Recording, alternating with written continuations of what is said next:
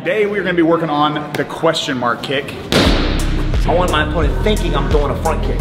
Boom, just like so. Keeping those hips straight. As my leg comes up, that's when the rotation happens. So as I bring it up, I've got to be able to whip my leg around and rotate all at the same time. So it's almost as if my foot rotates, my hip rotates, my foot lands all in one motion.